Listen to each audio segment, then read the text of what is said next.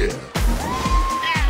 What do you get if you mix a deep-sea diver, a lumberjack, an explorer, a spaceman, a robot, a centurion, and a skydiver? Well, that depends. If, for instance, you happen to throw into that mix crazed sharks and contact mines, well, then you'll get an explosive, fun-filled experience known as Diver Dash, a new video game by the Edis brothers from Ezone.com. A game where you can evade, be eaten, or explode.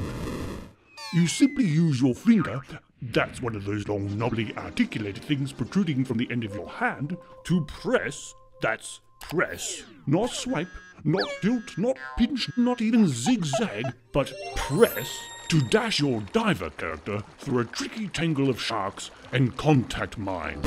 But enough from me. Mustache, dive into Diver Dash.